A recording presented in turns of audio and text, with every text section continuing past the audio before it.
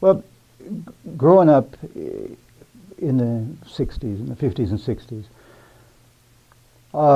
first of all, I should say I came from a family that was really oriented towards serving their country. My dad had come from Ireland. He was a Sinn Féin rebel in Ireland. And then he came to this country and he was in World War I.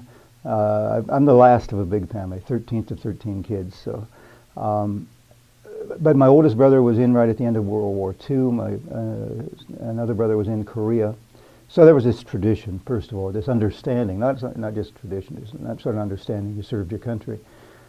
And then in the early 60s, I was totally affected by John Kennedy, as a lot of people my age were.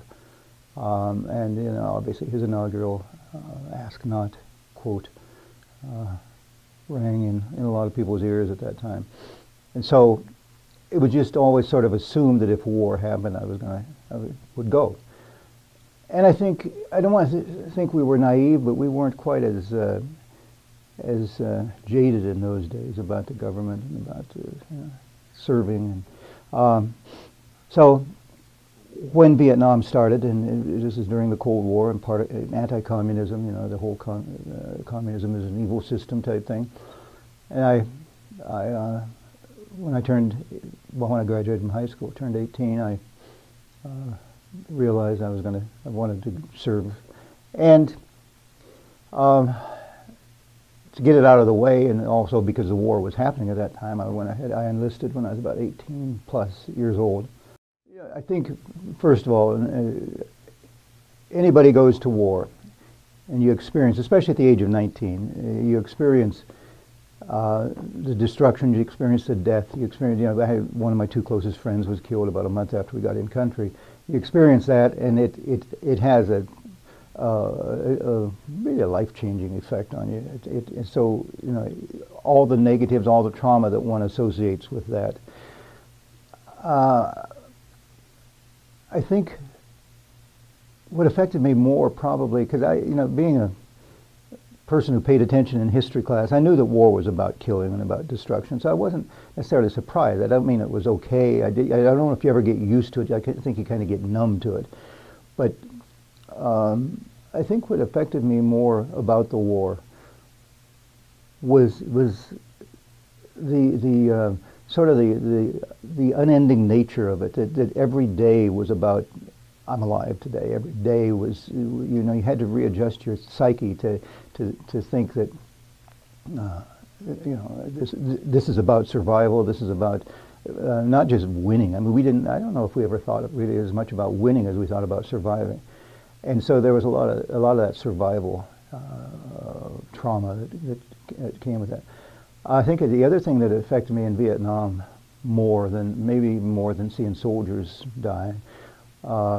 First of all, war is there's something exciting and dramatic, and I don't mean that in a good way, in a happy way, but war is really exciting. All your pistons are firing in war. All your, you know, the adrenaline is flowing.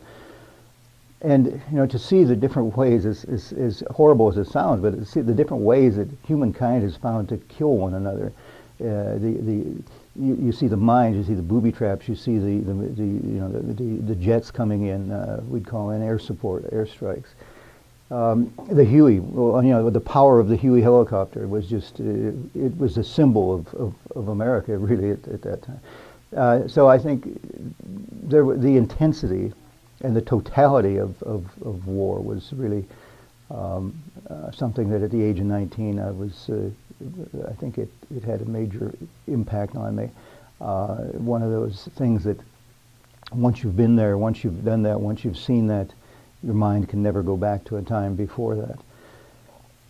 The other thing that personally that bothered me, I think, more than just soldiers dying, was the kids and the old people, the Vietnamese people, the poverty that was there, and the destruction. And you'd look at kids, and there'd be, you know, one of the kids had an ear missing, another one had a nose missing, one of them had a bundle wrapped around where his foot should have been. You see the kids, and, you know, I wasn't married at the time, but I thought of nieces and nephews. You know, I'd see in their faces these family members.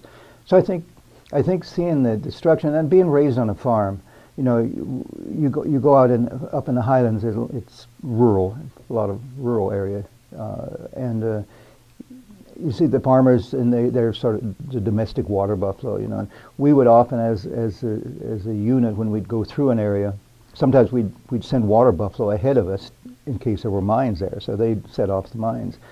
And you know, the farm boy in me was thinking, you know, wait a second, what would I think if this was happening back home and they sent our milk cows through the minefield?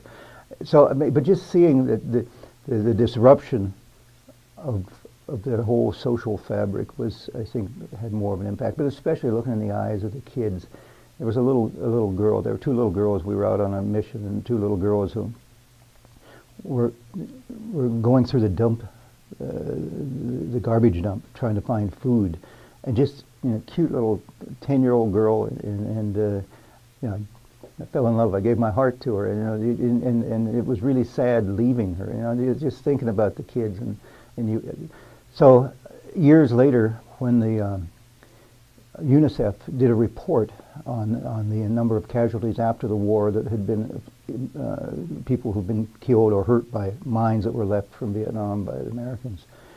They said there were, you know, somewhere in the vicinity of, well, 50,000 young people who had been injured or killed by mines. Half of them had died.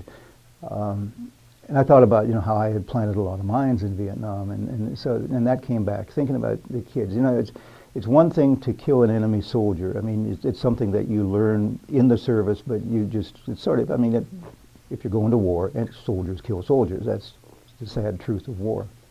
But to see the kids, and to think that years later, you know, kids who were probably, you know, grandkids of the kids that we were, or the people that we were fighting, were getting killed by the mines that we planted. I think so. So that was what impacted me. The other part, I guess, is just the camaraderie between soldiers. The camaraderie, and surprisingly, not just between American soldiers, but since the war, I've had friends who've gone back to Vietnam who talk about staying at the homes of former North Vietnamese soldiers. And there's sort of a soldier's camaraderie that is there, but especially among Americans. You know, you become closer to your buddies than you do to anybody except maybe your intimate family, and you know, that closeness. But at the same time, you're developing that closeness. You develop a certain fence around you because people die, and you don't want to get too close. And so there's kind of a dichotomy there. But that sense of, if I can say it this way, that you're part of humankind's most insane, violent effort, war, and at the same time, in all of this ugliness, there's what probably equates to agape love, you know, that you share with one another. You know, in Vietnam, we did tours of duty rather than the duration or point system. There was a point system, but very few people used that. Mostly, you were there for your 12 or 13 months. Supposedly that was done to help us psychologically. You know, we'd know for certain we were coming home at a certain time. Well, the problem was that became nothing more than a target for survival. If I can live until I get to that date, and then when you did leave, you left your friends because we didn't all rotate in at the same time. So you're leaving your friends. I remember the first 2 weeks when I came home after Vietnam, I didn't want to go anywhere or do anything. I'd just sit and I was thinking about it. Mentally, I was still back in the. Remember Charlie Daniels' song about still in Saigon, that sort of an attitude. I think, you know, early on, when I first came back, you know, I can, real quick stories here, but when I first came back, there were little things that you notice right away. Again, immediately upon coming home, I didn't want to see anybody. I didn't want, you know, all the things that you do when you come back to civilian life. You're supposed to want to go see all the girls and go to the games and do all that sort of thing. I didn't, you know, I just wanted to be at home. There was that reclusiveness that I was really uncomfortable with. I thought, good God, what's the matter with me? You know, because in Vietnam, you dream of the day you come back, and you dream of the girls. You dream of the things you're going to do. There was that. There were little things like, I remember when after my leave, when I went back on Army duty after Vietnam, being in a replacement company in Fort Carson, Colorado, and every night I'd wake up at about 3 o'clock in the morning, and I said, what the hell is happening? You know, there'd be no noise that would wake me up. I couldn't figure out what was happening. And finally, after being a real bright person, after a few weeks of that happening, I realized that what was waking me up is that not that there was noise waking me up, but there was nothing waking me. There was no noise. And in Vietnam, we were about half a mile away from a place they called Artillery Hill, where all night long the guns were firing. And when those guns stopped firing, that meant that the Viet Cong, that Charlie, as we called him, was closer to us. So because an artillery round, as you know, has to go out before it arms itself. So that meant they were too close for artillery. And I would wake up with the silence, sort of, you know, Simon & Garfunkel, sounds of silence, that would wake me up. And little things like that, you know, I've told, you know, disturbed sleep, I mean, that's been something that's continued. I've told people I haven't had a full night's sleep since 1967. But the constant waking up. Little by, there was, of course, the first sight of civilian America when I came back from Vietnam, McCord Air Force Base, when we were getting ready, going over to Fort Lewis to get our dress screens so we could go home. And the first sight was a protest demonstration. I remember there was a girl, a blonde, long-haired blonde, remember that back in those days, the Peter, Paul, and Mary long blonde hair look. But she was carrying a sign and it said "baby killer." That was one of those epithets that was used, and you know that was bothersome. At first, I thought, that's a rare happening, but little by little, even in Colorado Springs, wherever, even in Missoula, you come, even if there wasn't outright hostility, there was clearly we were not well loved as a veteran. We were 20 years old. And we were expected to act like we were 45, and we were expected to follow I think the World War II model, and the older veterans were not particularly helpful. I mean, to them we were losers, we were whiners, we complained too much. So there was that feeling of being in no man's land, the man without a country, and Philip Nolan, wasn't it, the man without a country?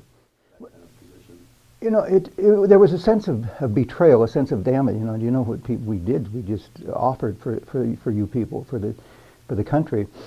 Well, more than any sort of patriotic anger or betrayal, it was sort of a personal. Again, you know, that I think there's a term called anomie that means basically you're without a name, without any identity. It kind of, I think, did that to us. It made us, our sense of having, you know, we had gone to war. We had fought this war, which we had been told all our lives, you know, you go, you serve your country, you'll be honored, you'll be respected, it's the right thing to do. And we had done that, and we'd gotten shot at, and we'd seen all this happen, and it didn't mean anything. It didn't seem like it didn't mean anything to the people. And and it wasn't just, you know, right wing or left wing, it was kind of across the board. And what in some people it made them bitter, other people it made them turn very much against the war. I think in my case what it did was just make me feel real isolated. I felt, you know, okay, I guess it is really me against the world here.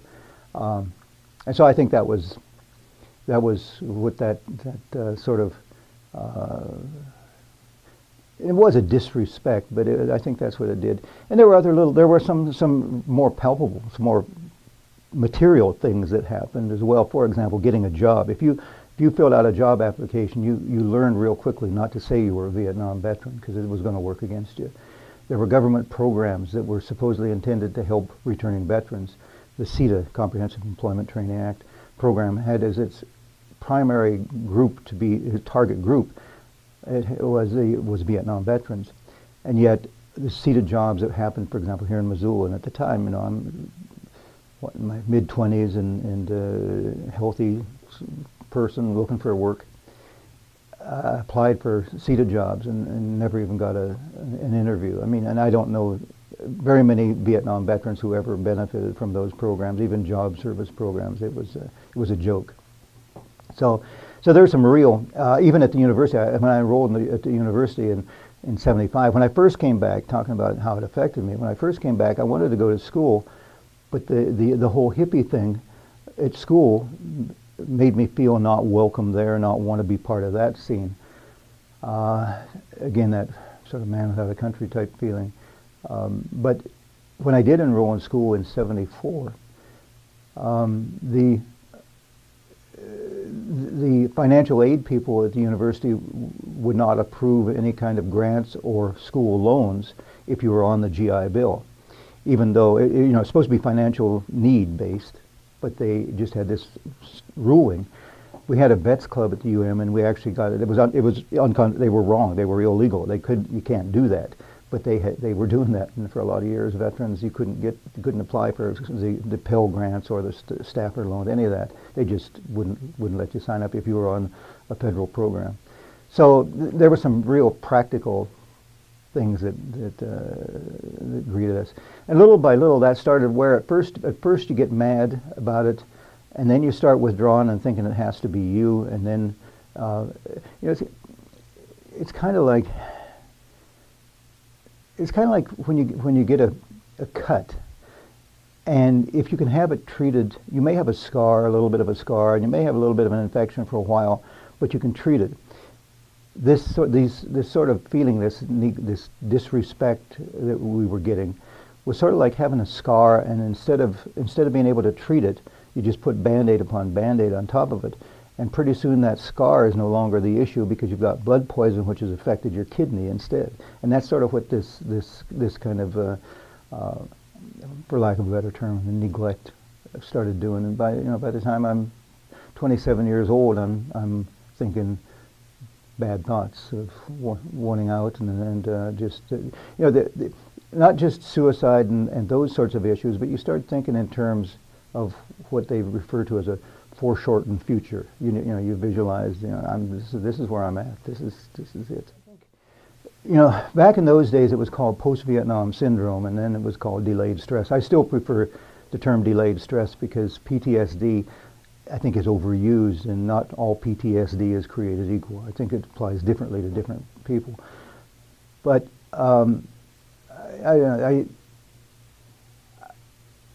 I think at probably my lowest point, which was about 1975, PTSD was not accepted as a legitimate issue. Neither was Agent Orange. They wouldn't admit to Agent Orange exposure, which I was also exposed. And I had a couple of things that happened at my lowest point. I happened to be enrolled at the university, and I went to see a psychiatrist, Dr. Kotz. Dr. Kotz, and this is back in the days when men, especially you're a GI, you don't go see a psychiatrist. I'd have to be crazy to go to a psychiatrist. But I went and saw Dr. Kotz. When I went into stress manifests itself in medical physiological terms, and then you go to the doctor and they'll send you on to the psychologist. Sometimes that's overdone, but in this case it was really good that happened because Dr. Kotz happened to have been a POW in World War II, and there was an instant connection, and pretty much service people can automatically tell one another in a crowd. I mean, there's almost a bond, an ethereal sort of bond that forms. But Dr. Kotz understood, and he was probably, as much as anything, was life-saving to me. Certainly helped turn me around. At the time, my wife was very supportive. I had a couple other teachers, a couple friends. My mother was alive at the time, and so there were some close people. There were a lot of, but even within families, within my family, there were people who were totally anti-war, and in those days, being anti-war was almost synonymous with being anti-veteran. I mean, they weren't exclusive terms, but I think one of the things that Dr. Kotz and Professor Dr. Lauren, one of the things that different people started talking about was about the problems historically that have impacted veterans. If you read All Quiet on the Western Front, that story. And it dawned on me that if I'm hurting this bad, there must be a lot of other people feeling the same way, because as a veteran, you start internalizing all the problems and the survival guilt and all that sort of thing. You internalize and you think it must be me. And when Dr. Kotz and the other, when I was able to realize that yes, it was how I was responding to it, but this is a problem. This is an issue that's legitimate. I thought how many other veterans must be thinking the same thing. And I started doing a lot of veterans advocacy. I wrote some papers on the veterans at the time for a couple of teachers who were really receptive and responsive. And I don't want to sound flaky here, but it was almost as if I was supposed to do that. It was almost as if that was, and that became in itself curative to me. That became, and I think I think to this day, I think I probably gain as much or more for myself with whatever advocacy work I do for veterans as the people that I might be helping. And I think that was probably in the late 70s was when the turnaround came, when I started really getting involved in working for veterans and to the quote, to the cause, you know. And you know, that makes, I mean, maybe I am flaky, maybe that is flaky, but it worked for me. And I think, you know, I've been diagnosed with PTSD. I think all people who have PTSD are kind of like alcoholics. You're never a recovered alcoholic, you're a recovering. Well, I refer to people with PTSD as recovering stressors. I don't think you ever get over it. I'm just convinced you never get totally over it. But you're always in a recovering phase, and you maintain a level of recovery. And people do it in different ways, and mine has been a lot with the advocacy work. But you know, the old saying, I remember I think there was a book even written at the time that I ain't well yet, but I sure am better. And I think that's sort of where I started going in the late 70s. Loss of faith. I mean, that changed our country a lot. And then we went into the Watergate era, and you know, the American people lost faith in its government. And I think there were a lot of things that happened in the years after Vietnam and even to the present. I think you see that reflected in the bipolarization in politically, even in this last election. It's not a division just about issues. It's you know, it's so easy to get back into that yelling at one another, and you know, so I think Vietnam caused or was the beginning of a lot of that. So it totally changed our country. It changed our social ways of living. It changed some of our mores, and again, some for the good. It did open up discussion that should have been. There's things that should have been discussed and changed years earlier that we just sat on because of the complacency, if you want to call it that, of the 50s.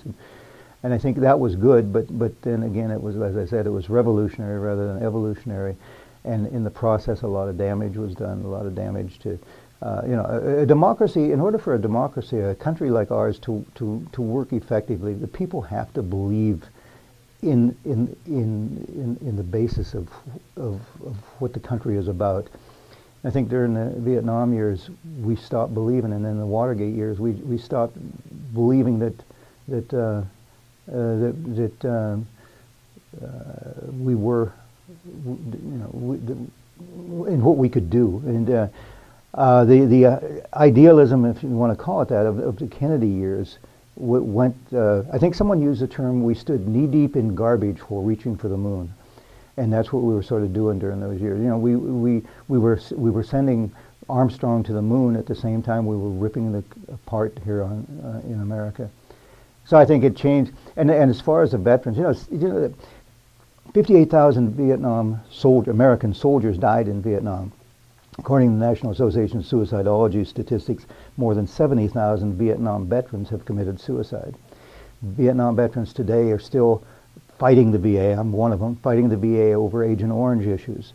And the VA, which is everybody's favorite punching bag, and deservedly so usually, is still fighting us. I'm you know, late 60s, and it's still fighting on issues of Agent Orange. I mean, the fact, you know, 40, 50 years ago, I was sprayed with Agent Orange.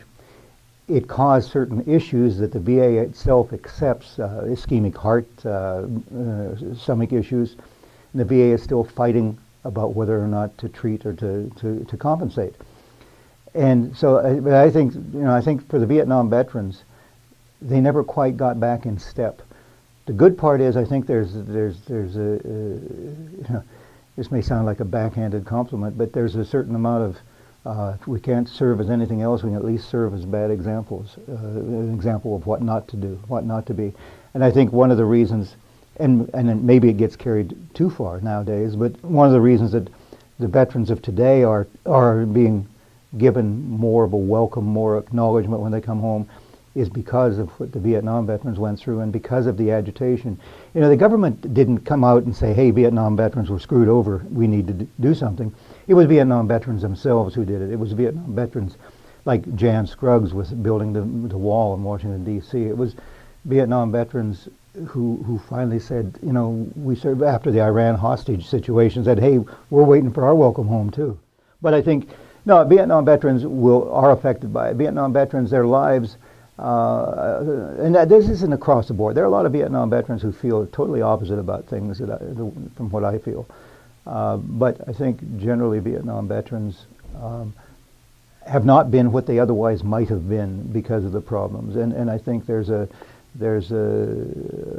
certain amount of lost opportunity, a certain amount of lives that there are a lot of Vietnam veterans who had it not been for Vietnam, would be doing something different, would have accomplished more. And by the way, I don't think it's the war itself. I'm slightly different here than a lot of people. I don't think it was the war itself. It's not the death in combat, because that's something that, while you don't get used to it or think it's okay, it's something that happens every generation. It was the reception. Our PTSD came to Vietnam veterans not so much because of what we saw in the war, but because of the reception and what we didn't have when we came back home. I really believe that. I really believe that PTSD is a veteran's problem, not a soldier's problem. I think so for a lot of Vietnam veterans, that's going to last, and that has lasted, and that has impacted their families. The other thing is family issues. Vietnam veterans had, in the younger years especially, they had an incarceration rate double of their non-veteran contemporaries, divorce rate double, unemployment rate double.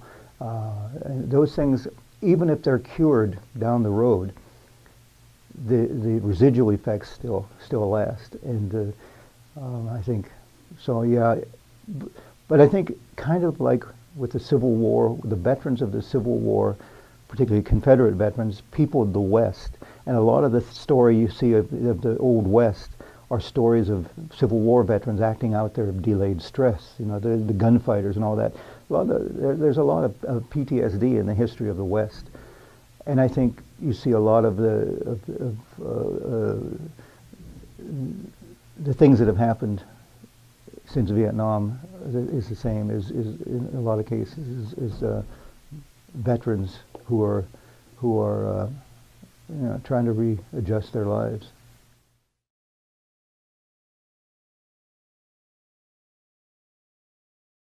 The one that is most clear is "We Got to Get Out of This Place." Yeah. Eric Burdon and the Animals. Bobby Bear's song "Detroit City," where there's a phrase, "I want to go home." That one is we sang that one over there a lot. It's actually Detroit City. Bobby Bear, B-A-R-E, Bobby Bear, country singer. But definitely, "We Got to Get Out of This Place." There's another song that I first heard. This is going to sound really strange. Two other songs actually. One is the Monkees, "I'm a Believer," because the Monkees were this kind of silly group, but yet they had some really good music, and music written by, "I'm a Believer," I think was written by Neil Diamond. So that song, I remember hearing that in Vietnam and thinking, damn, they're good, and then being told who they were. It was weird. And the other song there was a song by Scott McKenzie, and I was not a hippie type person, but if you're going to San Francisco, be sure to wear some flowers in your hair. That was another song I remember that will take me right back. And there are a lot of songs. As a matter of fact, the music, when I do a ceremony, I'll often use a lot of Creedence, Fogerty music and that sort of thing, because it takes Diana Ross and the Supremes. I think the Four Tops were my consistently favorite soul group back then. But you listen to all the different music, and but I'd have to say, the Animals, "We Got to Get Out of This Place."